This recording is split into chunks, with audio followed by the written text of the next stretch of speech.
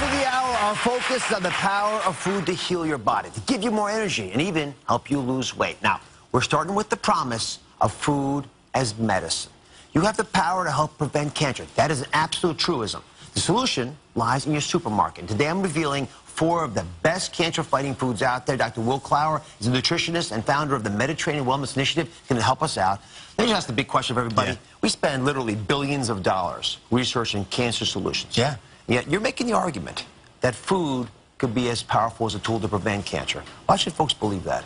Well, all of these foods that we're going to be talking about are backed up by solid research showing that when you consume them, you can not only slow the growth of cancer, but you can also prevent the onset at the beginning. We're going to go through the hard science on this, but I want you to remember what the action steps are, the takeaways are. So the first cancer-fighting food are collard greens, which you've all heard about. But why are collard greens so important in fighting cancer? Well, people spend a lot of money on detox your body, this and that. You know what? Do you want to detox your body? Collards. If you have a tumor, it needs nutrients to grow. Right. And that needs blood supply. And what collards do is they will interrupt that blood supply so your tumor can't get the nutrients to grow. So essentially, when you eat your collards, you'll starve your tumor. And that is a starvation diet I can live with. Yeah, I can live with that. Yeah, absolutely. Strangle those babies. Yeah. You know, we just talked about ovarian cancer, one of the big silent killers. Cruciferous vegetables like collard greens are weapons in that battle to fight off ovarian cancer and other cancers as well. And when cancer survivors, I want to be clear about this. This is not just a few people tried it, they think it makes sense. Big trials have been done on this stuff. Yeah. So, what's the key to unlocking their power? I'll pull the leaves off the ribs in the middle, and when you rip them and tear them and even chew them, just exactly like that, you have just started releasing the enzymes that create the anti-cancer cascade that blocks the blood supply, that helps limit your cancer. That's all you have to do. It's beautiful. And how much of this should we be eating, you think, in a week, for example? Well, with the cruciforms, you should have them daily, but for collards, maybe a cooked cup twice a week. Yeah. You know what, you guys over here, you start eating right now. There you go. Get started. So you messed up. All right. The next cancer-fighting food are white beans. Now, a lot of other beans get a lot of credit, but why are these so powerful? Well, you're right. These are a bit of an unsung hero because we always hear about red beans and pinto beans and whatnot. And did you know that if you just add, all you have to do is add about 10 grams of added fiber to your diet, and your risk of getting colon cancer drops by about 10%. That's like 20 cents to get that kind of return. That's a return on your investment. That's easy to live with. 10 grams of fiber. 10 grams of fiber, exactly. All right, now remember, eating foods with high fiber also reduces your cholesterol levels, which is an independent benefit, but that can also help with those walls that get thin when you get brain aneurysms. We talked about it earlier. When that thing pops, again, it's a little late to start taking your fiber, so get them ahead of time. Now, Will, before I leave us, has a fantastic beans and greens recipe. Put these two together. This thing is to die for. It's on DrOz.com. It's a edition 1 to fight off cancer. Think about this. And it You have to try it and let me know how it goes. All right. I like the concept already.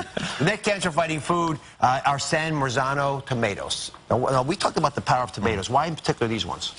These are grown in southern Italy in a type of soil that is, there's a lot of volcanic ash, which does a couple things. It makes the acidity go down, so they're sweeter tomatoes. The skins are thinner. They're easier to take. And there are also data suggesting that they may have more of the cancer fighters in them, which include things like lycopenes. So, again, how much do you need of this to prevent cancer? About a half a cup 3 times per week. Okay. The thing about this that's really great, and one of the things that people ask over and over and over, is about cooking. The bioavailability of the lycopenes increases as you cook it to the tune of 150%. My goodness. Unbelievable. Yeah. I'm going to add this to my beans and greens. Yeah, there you go. There you go. It's like this. All right. We'll get a big pot.